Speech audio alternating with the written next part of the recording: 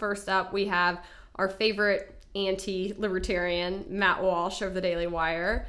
And he quote tweeted a Reason magazine article that said the exaggeration of what's happening at drag shows and the political response to it give all the hallmarks of a moral panic. And as an article they wrote, he quote tweeted that and said, libertarianism continues to prove itself to be an utterly useless and irrelevant political movement. And I just have to say, if that were true, then I don't know why we are constantly the ire of everybody far right and far left. Like, they spend more time whining about libertarians than they ever do passing bills, period. So I would say that we're not all that ineffective as a whole, because we're definitely under your skin.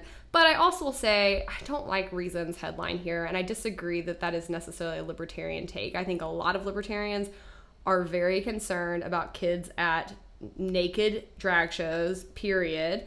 And I'm pro drag shows as long as there's not kids there. But, like, that's weird. That's not libertarian. There is a non-aggression principle under libertarianism that includes protecting children from sexualization.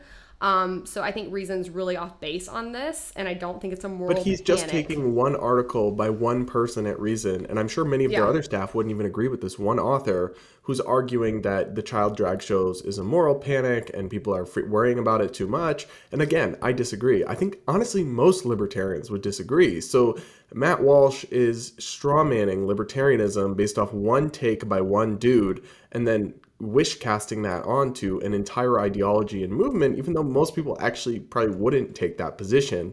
And it's just funny to me because these people, like Matt and like his buddy Michael Knowles, they simultaneously will claim that the reason that the right has failed, in their opinion, over recent decades since Reagan is because it's too libertarian and too heavily influenced by individualism and free markets. And of course, people like you and me look at them and go, what history have you been living through?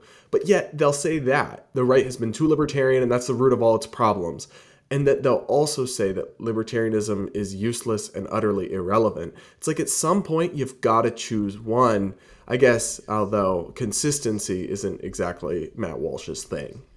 Well, you know, if Matt Walsh ever wants to sit down and have an actual debate on libertarianism, we'd be happy to discuss it on a principled basis. I don't think he will, because I think he's still trying to make his audience think that he's some kind of a limited government person that remotely holds their views. And I think probably most people who watch Daily Wire assume that to be true and don't really understand that when he tries to attack libertarianism, he's attacking the basic values of capitalism and limited government and individual liberty, which I don't think they want to be caught actually flagrantly disagreeing with. So I think this is an interesting, I don't know, interesting attack from that camp.